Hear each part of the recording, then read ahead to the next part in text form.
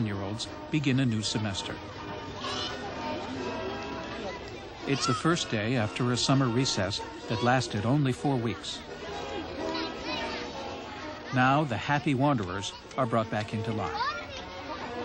Every culture gives things to its members and asks for things in turn. Japan has made children a priority, but there is a price. This day's events are distinctively Japanese, but all around the room there's evidence of those universal characteristics of first graders. The worry. Will I speak up loud enough? And those missing 2 front teeth.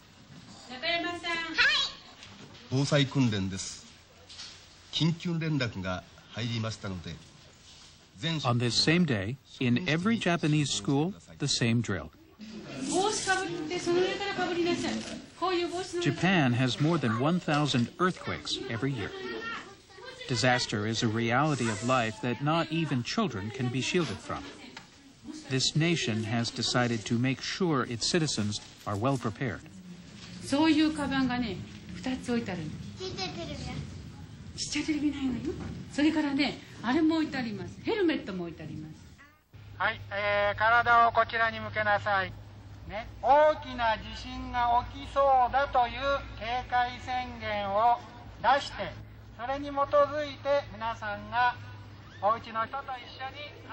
As with all of education, government and schools make the plan, but parents are expected to play their part. It's this close relationship of school, home, and community that drives Japan's educational success. Yes, ma'am. Yes, ma'am. Let's make a moon. Let's make a moon. Shizuka already takes English classes on weekends and practices hard at home.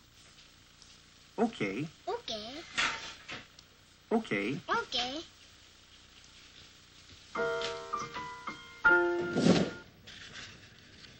Shizuka's father is a graphic artist, his work very contemporary. But the Nakayamas try to embrace the future without losing the past.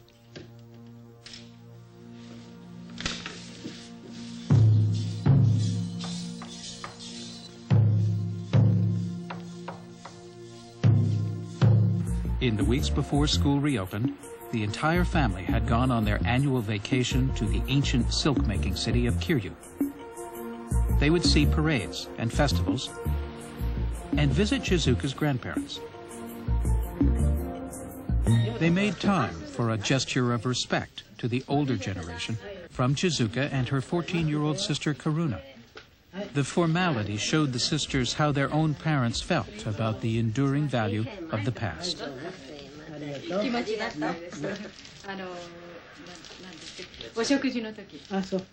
For Shizuka, grandfather, a retired Shinto priest, was a living embodiment of traditional values. Every society has expectations about what children are and how they should be treated. Up to 7, runs a Japanese saying, a child lives with the gods. Centuries of high death rates led to a habit of indulging young children.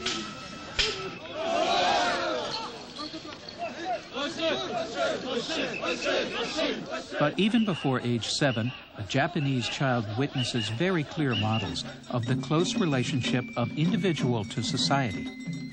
Expectations powerfully clothed in symbols and ceremony.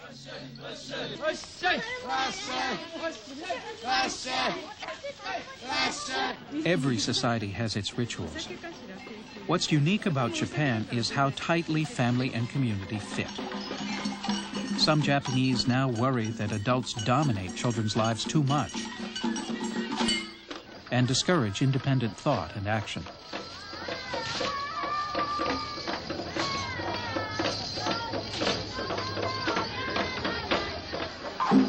The Nakayamas want their daughters to fit in, but also to become independent. Parents go back and forth between 2 competing ideas of childhood, letting children blossom or pruning like a bonsai tree. 何かが飛び出てしまっていると、それを出る釘は打たれるっていうようなことわざがある